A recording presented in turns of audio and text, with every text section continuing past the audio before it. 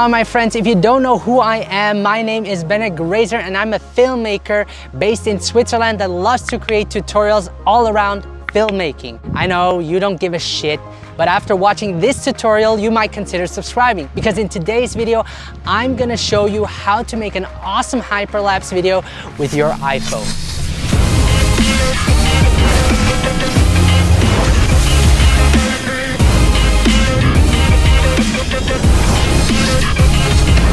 Oh, look at this hair. So a hyperlapse is basically a moving time lapse, which you can create by moving your camera a short distance between each shot. There are a couple of ways to make a hyperlapse video. The first method is to shoot in time-lapse mode. Now, open up your camera and choose time-lapse at the bottom. If supported, use your wide-angle lens in your camera to get the best results. Make sure to enable grid lines so that you can set a focal point for your shot. I usually like to use buildings as my focal point. Once you have your object centered in the frame, now you're ready to hit the record button. Slowly move towards or away from your object at a constant speed. Make sure to keep your hands as steady as possible while also having the object centered. Once you're done, you can stop recording. Your iPhone will take a minute to stabilize the footage, and once it's done, you can preview your clip. Now, it can be challenging to get a smooth hyperlapse. If your footage is still shaky, try reshooting it. Focus more on keeping your hands steady or moving a little bit slower to really keep the object centered.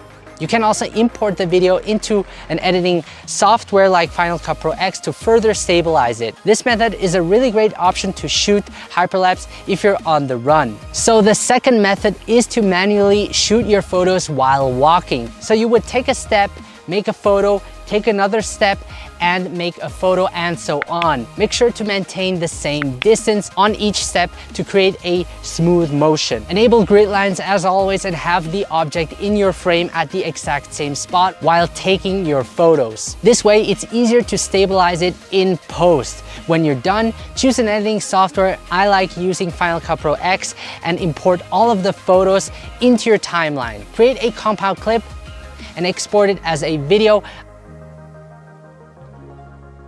I then re-import it and add image stabilization, color grade it, and export it again as a smooth hyperlapse video. The great thing about doing it this way is that you have a better resolution if you're shooting in RAW and not in a compressed JPEG file. This is sort of the traditional way of doing hyperlapse. The downside to it is obviously that it takes a lot of time. You have to walk the track, take a photo after each step, and edit the entire sequence into a video. Now, the third method would be to use a gimbal like the DJI Osmo Mobile 3. It's so much easier to use a gimbal to create smooth looking footage, especially if you want to do a hyperlapse video. Now, what really sells the effect is if you add motion blur in post to give the expression that it's a long exposure. I prefer adding motion blur because it makes it look more fluid and organic. I would definitely recommend shooting with a gimbal because it makes the process just so much easier. Now, for our fourth method,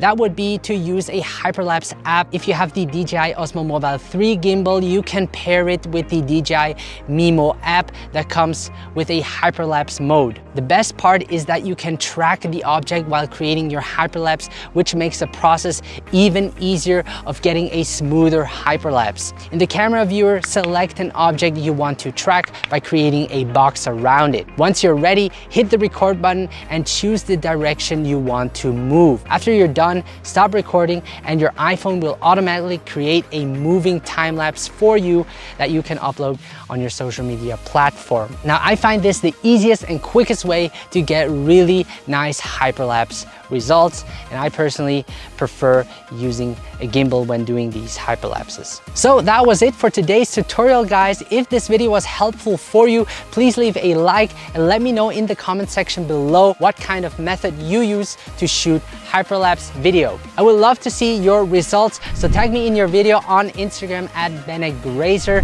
Subscribe to my channel so that I can keep creating these tutorials for you. I really enjoy every single new subscriber. Thank you so much for watching, and I will see you in the next video.